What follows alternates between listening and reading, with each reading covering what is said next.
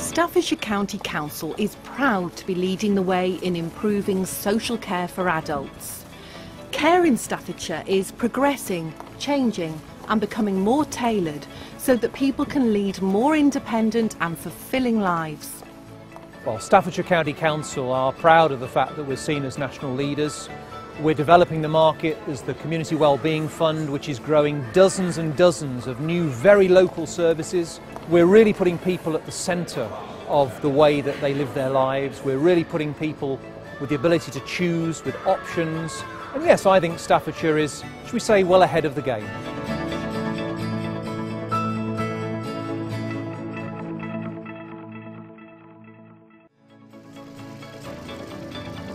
COGS, the Cherry Orchard Gardening Service, is a social enterprise which is in the final stages of moving away from the council. The group originally formed from the Lichfield Day Service, as Brenda Tunstall explains. So I've been working with the gardeners for 16 years, training on the grounds here. Roughly 10 years ago we decided to start up a service that would move away from the day service and into the community. And it was set up initially to give our men community presence so that they could raise the profile of people with learning disabilities, to show how skilled they are at what they do with the mowers, the strimmers, the weeding, pruning and everything. And it's worked magnificently well. I love it. I'm job. Oh, they're lovely friends. I got Brendan Rainby laughing and Tracy the other gaffer. I'll say, oh, morning Colin, how are you this morning? I'll say, fine. And it's nice to see them every day? Yes, and every day. COGS works by having a team of the gardeners who are the main decision makers. And then the directors come along and support the decisions that that team has made. So being part of COGS, it is solely their business, but also those decision-making skills are now giving them opportunities to live so much more independently. The whole self-belief, self-worth, their worth to the community is so much greater as a result of the engagement that they've got. COGS has strong links with Burntwood Live at Home, an organisation aimed at helping the elderly to stay within the comfort of their own home for as long as possible. COGS work with over 170 gardens within the Burntwood area, including that of Jean Grace. They had this gardening scheme going, so when I couldn't do the garden very well, I got in touch with their people and they've been coming for about 6 years now. It just works really well, not only for the men in COGS, but for the members of the Burntwood Live at Home scheme who are elderly, who need help with their gardens. It just works well, it's a brilliant partnership and the lads get a great deal out of it and enjoy it thoroughly. Oh, great help. It would be a jungle out there, I think, otherwise. Chris Botts has severe disabilities and requires constant care. His mum Anne and partner Roy obtain help from direct payments via the council's In Control scheme. Direct payments really offer the opportunity for people to have more choice, tailored services, which of course means a much better and more flexible quality of life. Christopher used to attend a local day centre. They tried to do activities with him, but he really didn't progress and benefit as an individual doing those activities because they were pitched at a sort of a group of people always. And Christopher is a person with very, very complex needs and he benefits mostly from working with him as an individual on an individual basis. Christopher can participate in day centre activities, but the problem is they may not be tailored to his individual needs. And so therefore any progress was limited within the day centre environment. With Christopher's needs requiring a more one-to-one care, the payments have allowed for Val to work with him more directly on a wide range of activities. His activities that he does are very stimulating for him, yes. He's learning new things all the time and he remembers. A lot of people don't think he can remember things, but he can actually remember, i.e. colours and things like that. The In Control package enables Christopher to do a wide range of activities, such as he goes to the gym once a week, he goes swimming twice a week, goes on his bike a couple of times a week. Christopher loves the outdoors, and the beautiful Staffordshire countryside is ideal for his needs. His newfound confidence allows him to play an active part within the local community. His freedom of choice for his own tailored care now includes regular visits to the local farm, where he enjoys feeding the newborn lambs. Since he's left the day centre, it's just amazing how much he has improved, it really is. And I think Christopher's far better off for being on this one-to-one system as opposed to the day centre. With Chris fully benefiting from the council's In Control scheme, Tony Lines helps others who wish to move away from the day centre, giving them, like Chris, more control on how to handle their care. I've done some work with people on In Control, which involves 6 service users that I helped to look for what was on offer in the community and looked at their whole life as a whole instead of just what they do here. Tony has helped Tim and Janet Cork. The married couple also benefit from direct payments, which allows them to participate in a range of activities together.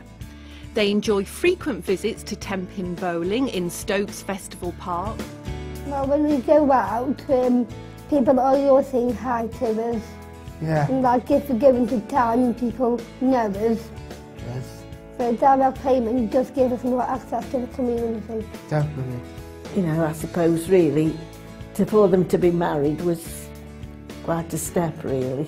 But they do love, you know, they love all the things they do because they'd outgrown the day service and they don't like a structured, they just didn't like that. They're really happier, much happier with this, the personal budget, definitely. It's worked out well for them, yes, it's given them their freedom of choice really. Made them a lot more independent on what they want to do.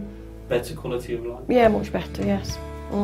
I feel that all 6 people that were on the personal budget, their lives have improved, enhanced, they feel valued, enabled, they've been given the power, people feeling powerless, and I just feel that they feel a person in society as everybody else for the personal budget.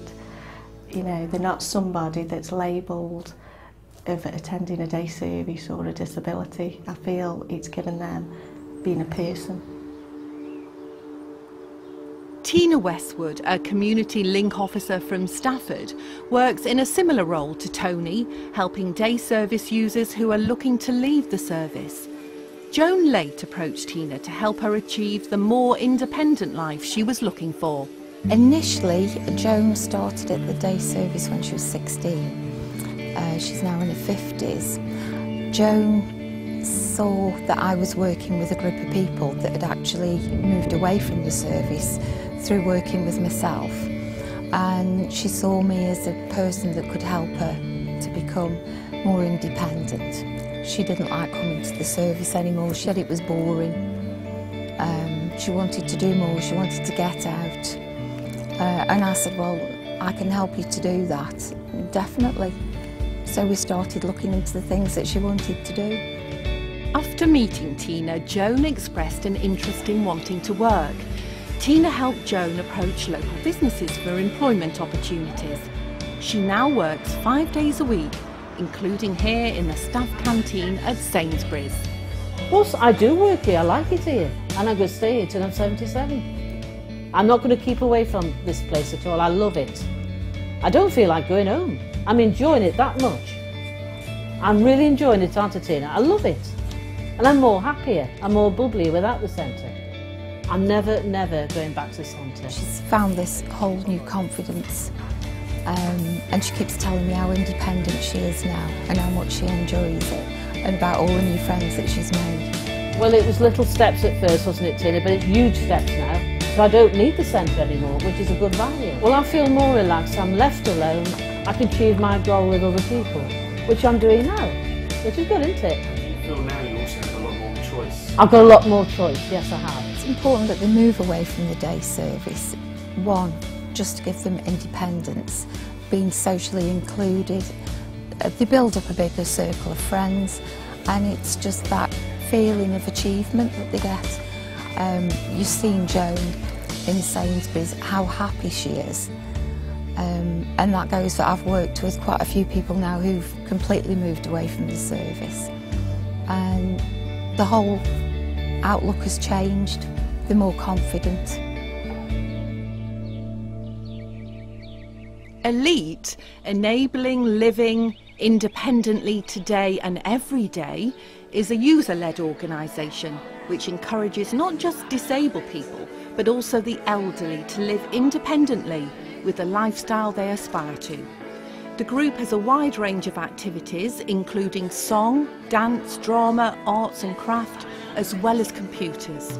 Elite are a user-led organisation. That means that it is led by carers and service users. We have the choice and control over how we want to live our lives instead of someone telling us how to live our lives.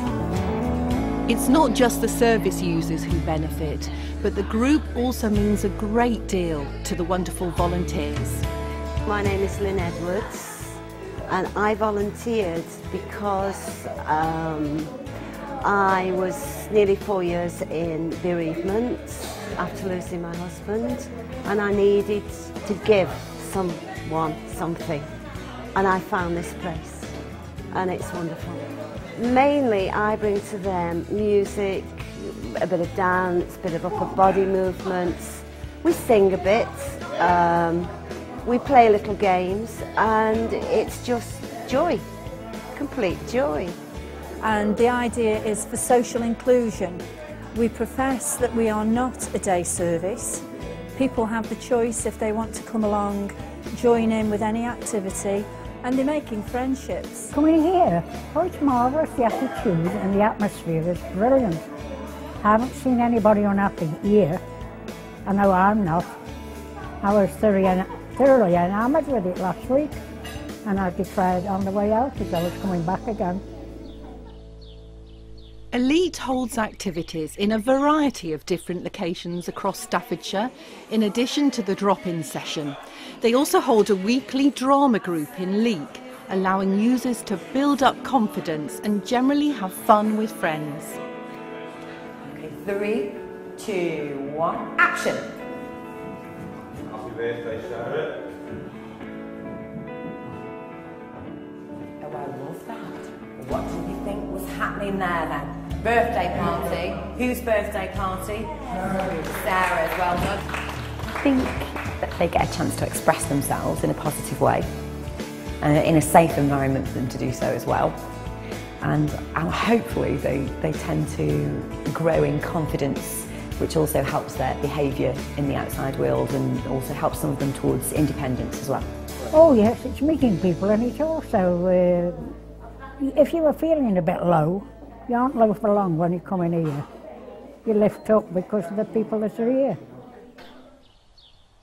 At the Rebound Therapy Group in Cannock, gentle exercise on a trampoline is used to facilitate movement and promote balance, including dual sensory impairment and autistic spectrum. Rebound therapy is the use of trampolines in providing therapeutic exercise and recreation to people with complex needs. The part I play is for sensory rebound, which is more to do with the service users using the trampoline, and they're getting the vibrations of the movement, and they're able to pick what they want to use or what they don't want to use. They're very much leading the way as to how, I suppose, vigorous the session is or how calm it is, depending on the person. The group is an option for people with high-level needs who would benefit from this therapy. Well, it improves such a lot of things. It improves their cardiovascular, their limb strength. Obviously, someone with very limited movement, by doing all the stretches, you're actually improving their strength, limb strength. It's good for the lung function. We find that when people are on the trampoline, they'll have a cough, and it's actually loosening everything up. Although these sessions are run by Debbie and Maureen, the group also gains support from parents and volunteers who act as spotters during sessions. Some of them are very profoundly disabled and others are a lot more able, but each pattern is tailored to suit every one of the children. They don't all do the same exercise. And because it's spread over 6 weeks, you can really see a change. They seem withdrawn at the beginning, at the end they're really laughing, and it really brings them on. And seeing the development over the weeks is absolutely amazing. When the 6 weeks is finished, we have the service users actually asking us, when am I doing rebound therapy again? They can't wait to get back on the bed. Initially, Roxburgh had been functioning as a satellite unit that was operating under the supervision of Codsall Day Service. Its members came together to campaign for a more tailored care, where they then were able to become more independent. Roxburgh is a service for adults with learning difficulties. It was set up a couple of years ago for people to run their own service within the local community. Roxburgh really is about giving people independence and aiding them in their personal development. Its sole purpose is to keep people in the local community instead of how things used to be, where people were taken quite far away out of their local area. We've done things as whitewater rafting, we've been on lots of active holidays, the group have just finished a drama course, and so it is very flexible. There's no set routine, it's very much about what the group come together to decide to do. Through our sessions, like going to regular places consistently, our members have started to develop relationships with other professionals and people they've met in the community, one of which is the swimming group. They begin there once a week at least, and via that they've been doing sponsored swims in order to raise money for us. They've been doing a lot of community links, working with other groups, and again it's just enabled them to have more of a social presence within their local community. With growing confidence and independence, the group are ready to make their own decisions. With a giant leap forward on the 1st of April 2011, they became officially unique by being the first in the region to be a fully user-led organisation, independent from the County Council. The purpose of today's meeting was for Roxburgh to launch from what was a traditional day service opportunity into a user-led organisation as a social enterprise. And the meaning of that is that the Roxburgh members are now fully in control of their own business. Because actually what you're doing is leading the way, not just in Staffordshire, but across the country. And I'm really pleased to be at this launch because it's a 7-year journey so far. And actually what this launch is about is not the end of that journey. What it's actually about is the start of the next bit of the journey. I'm Simon Merrick, I'm the treasurer of Roxburgh. We have our own committee and we make our own decisions. I'm more confident now because I'm on a committee. It makes it more interesting. Well, the work Roxburgh are doing is truly motivational. A group of people with enormous challenges, taking control of their life, no longer having the regimented routine that perhaps they once used to have, making decisions, making choices, some difficult decisions, but actually running their own lives. It's tremendous to see, and the more times that we can achieve that with Roxburgh's help to show what's possible, the more people we can aspire to do the same. New personalised packages of care are stimulating, tailored to the individual and their lifestyle, giving them a better quality of life, more control, and allowing them to progress. It is from the help from In Control. Certainly would not have been able to undertake as much as we have done without the In Control budget. It's been of immense help. The men are full of self-esteem, they're completely empowered and they earn a wage, which is excellent. Roxburgh really has been about community links, and what that has done really is worked with people's independence. It has allowed everybody to have more growth, more input, and from that has given a lot of people confidence and more social respect. Staffordshire in the future, care-wise, will mean choice. It'll mean services that are designed and supported around the individual, so probably no two bits of support will be the same. It's around trying to fill in the gaps for people, trying to maintain as normal a life as possible, treating people absolutely as individuals, having respect for them, and trying to aspire them to take note of their challenges, but not have it stop their lives. Make sure they still live an active, fulfilling and enjoyable life. For more information on how to live a happier, healthier and more independent life, go to www.staffordshirecares.info or call an advisor on 0300 111 8010.